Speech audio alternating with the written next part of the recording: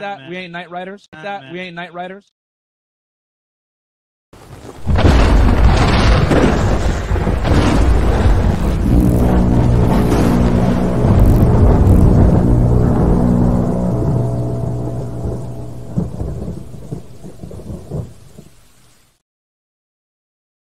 Welcome to the Night Riders Squadcast live stream. You are now rolling with the Night Riders.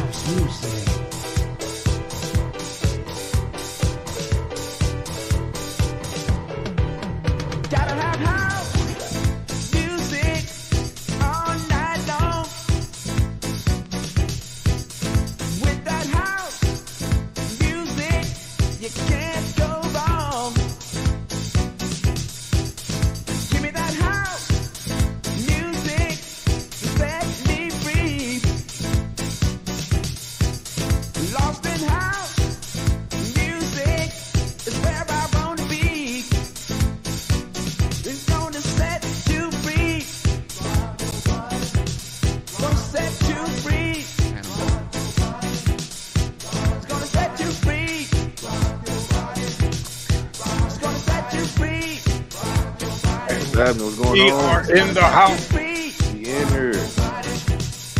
Yeah, we got the house music on tonight. Right. Yeah. Gotta represent. Right. Original house music created in Chicago. All right. Like I said, we're in the house. And welcome to another exciting episode of the Night Riders Squad cast. Thank you everyone who's joining us live and who may show up later, and those of you who may watch the playback. It's going to be a very, very exciting show. So yeah, in case you have not noticed, this is going to be a topic concerning whether or not Chicago is indeed the worst city in America. And the reason why I'm having this as a topic of discussion is I have noticed that there's been a disproportionate amount of attention given to Chicago. And it's not to say that Chicago does not have its problems and that, you know, it doesn't deserve, you know, some of the negative coverage that it's getting. But I notice it just seems like it's becoming like the poster child for everything wrong with major urban areas when the numbers just don't add up. At least according to my research, and as many of you may be aware, I am a Chicago native. So I think I know a little bit about how it is on a very intimate and direct level.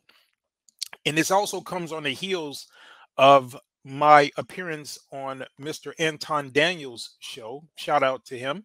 Shout out to him. Yeah, I know you're familiar with Anton Daniels. He's a pretty big YouTuber out here. Yeah.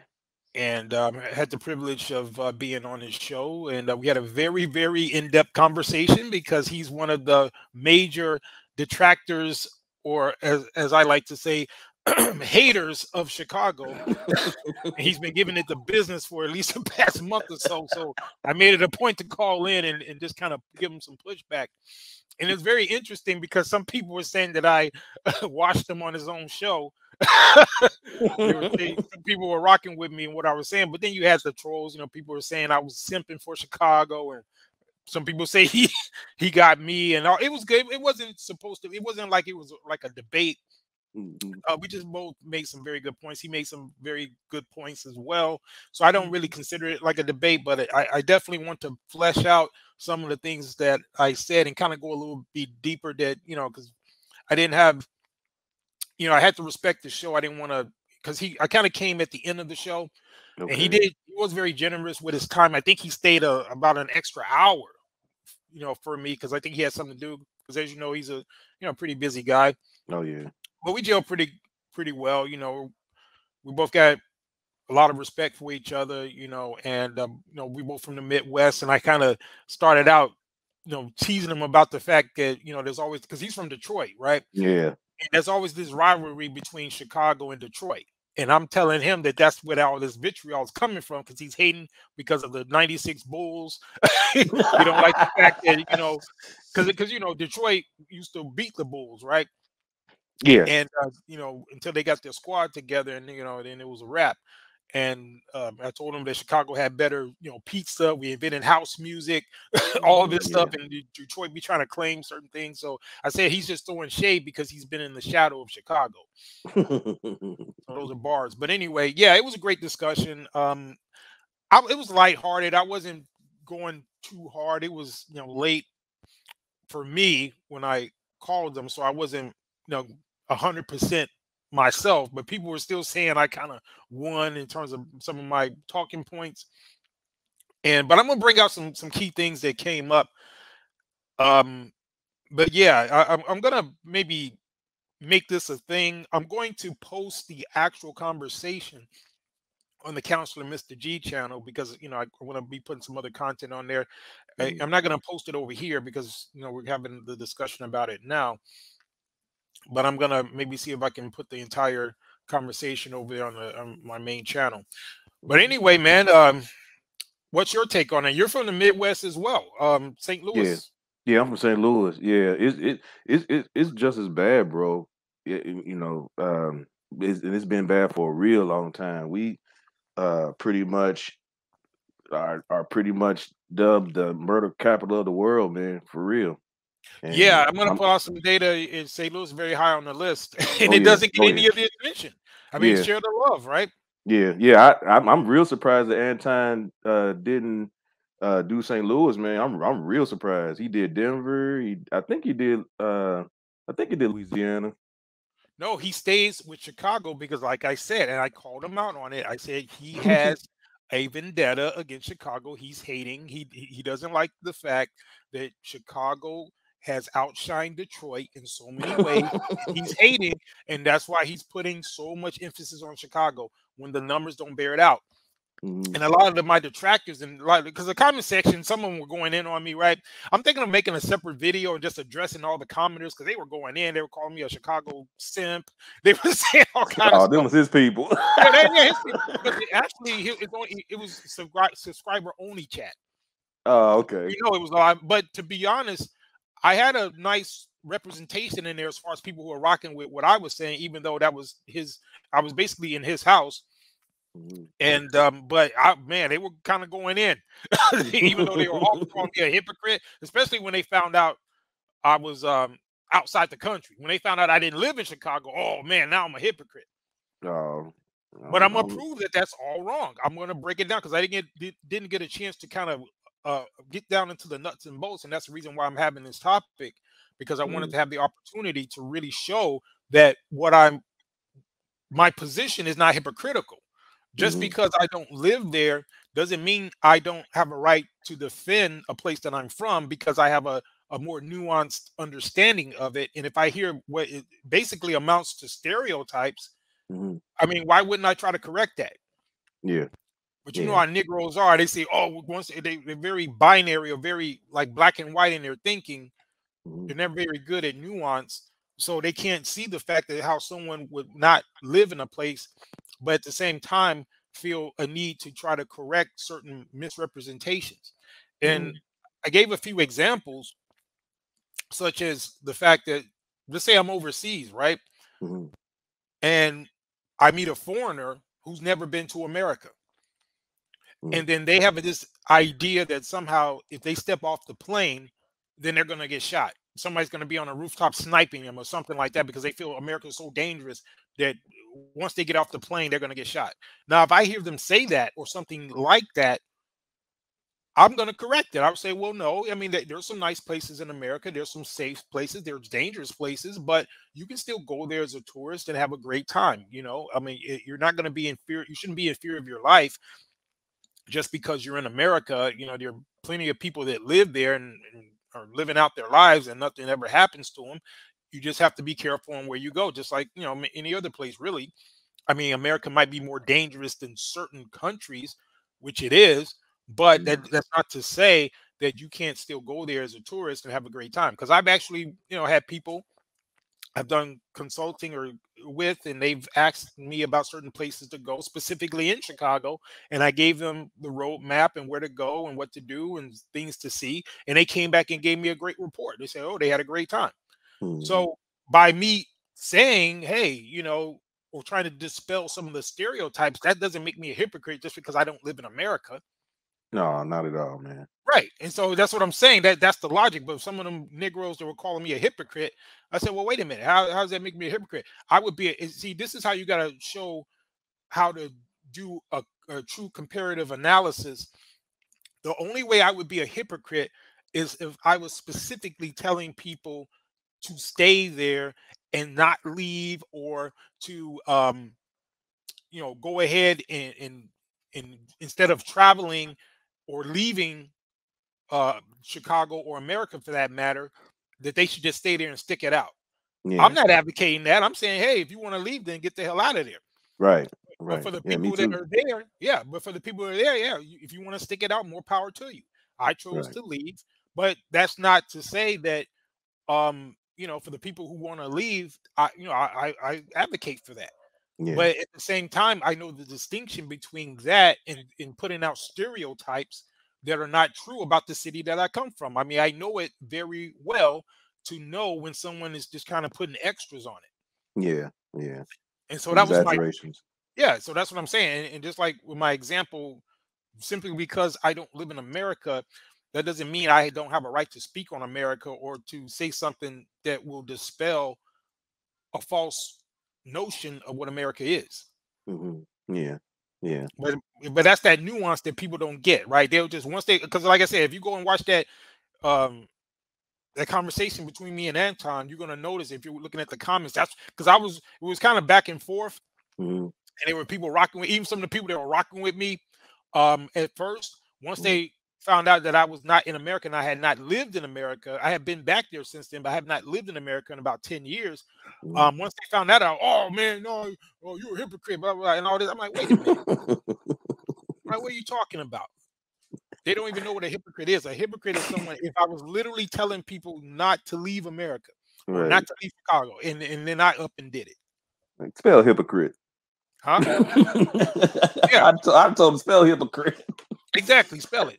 But the point is, that doesn't make someone a hypocrite. Just because I'm not there, but I can still defend it or speak or give pushback when there's a stereotype involved.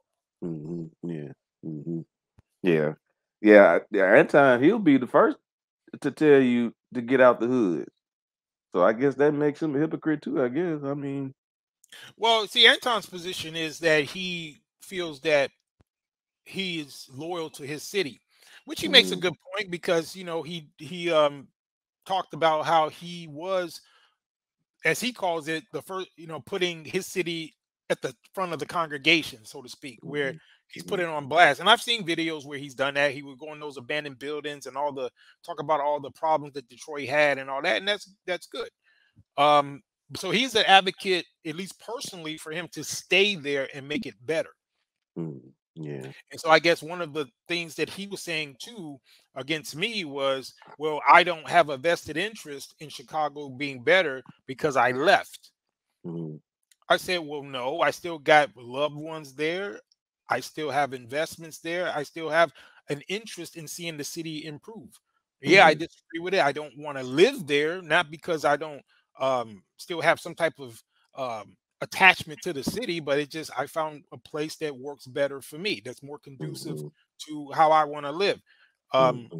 That's all it is. I said if I was from Detroit, I would have left there. If I was from Philly, I would have left there. So just because I left, that doesn't mean that that's just specific to Chicago.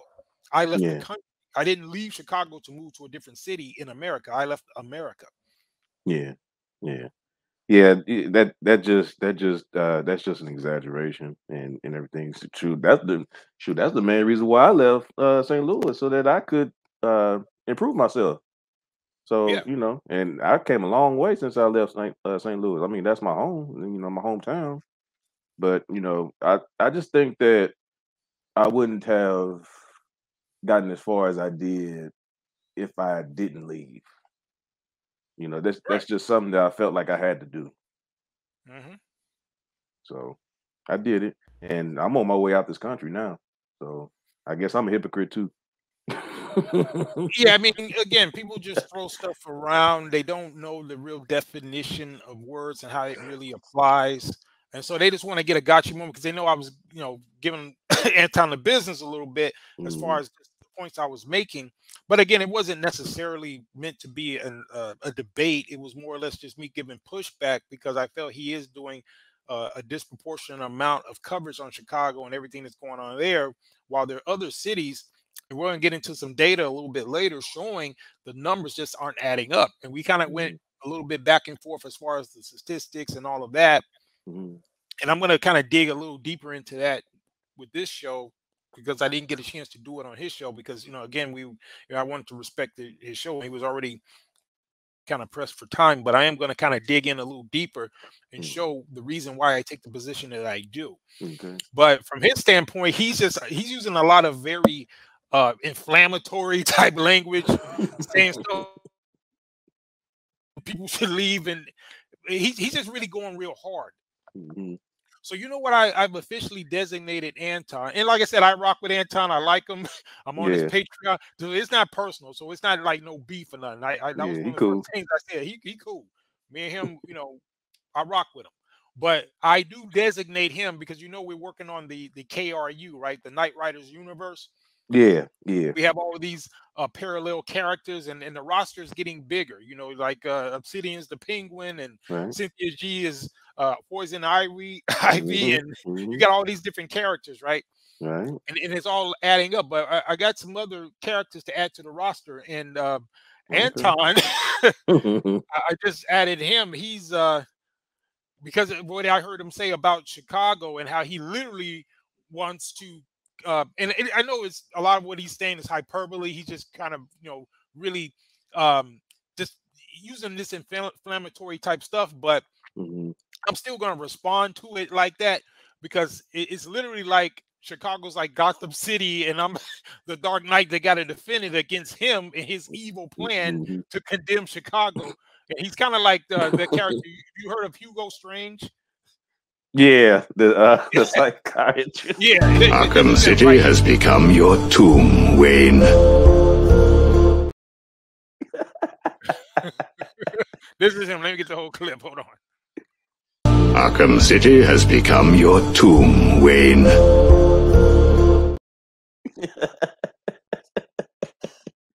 So he wants to treat Chicago like Arkham City, right? He wants to wall it Mhm. off and turn it into an open air prison.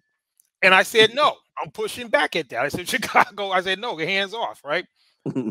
I'm like the Dark Knight defending Gotham City against the evil genius, uh, Anton Daniels, aka he is Hugo Strange in the KRU in the Knight Riders universe. He is officially Hugo Strange. Okay, yeah, I can rock with Exactly. that. Just like Courtney Michelle is Harley Quinn, and you see how all this stuff just adds up. Mhm. Oh, I got another one. My brother, Black Ram. I gotta reach out to him because I've been busy. I've been missing shows, but I'm still on his Patreon. But Mhm. he's from Chicago as well. He's from the West Side. I'm from the Oh, South Side. okay. Oh, okay. Yeah, and so he's like, and if you know the kind of the history, he's like Ra's al Ghul, right?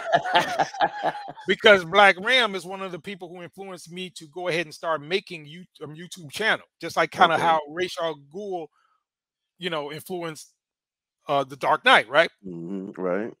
So, because like I said, years ago, I was just making blogs and writing, and I had never made the transition to start making videos. I would just kind of Mhm. watch people, and Black Ram was one of the people I would watch back in the day. I think he, back in what 2014, 15, somewhere like that.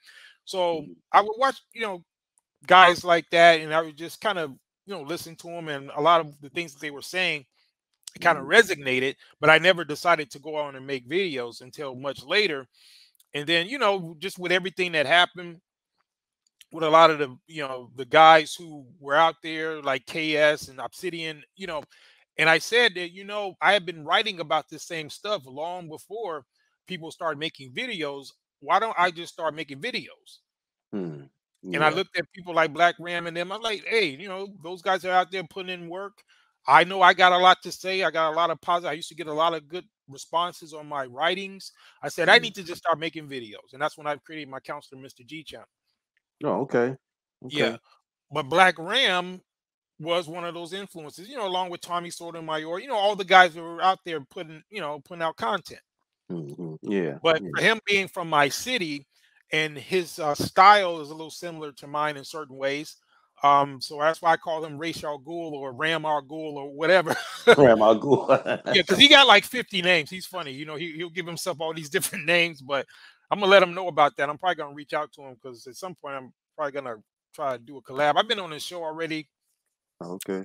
But yeah, I'm going to reach out because the reason why I'm breaking him up is because he actually I think because he wants to leave the country too, and really? So he's actually, I believe right now, I didn't get a chance to catch his live, but I thought I saw on a playback that he was out in Thailand right now. Okay. Yeah, so I think he's just visiting, but he's going to eventually, as far as I know, he wants to leave the country. But I got this soundbite from him. I took this clip about what he said about Chicago. Watch this. Chicago, Chicago, that trifling town. Chicago, Chicago, don't you come around. So that's Black Ram. Man.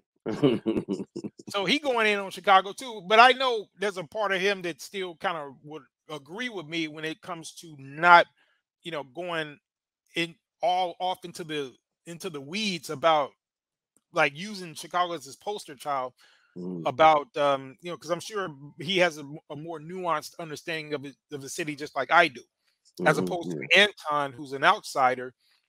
He may have visited Chicago, but he's never lived there, to my knowledge. And so I'm probably gonna reach out to Black Ram and see what his take on it is. Or he may want it to just burn as well. What he said, because like I said, that's why I said he's like Racial Ghul, so he could go either way.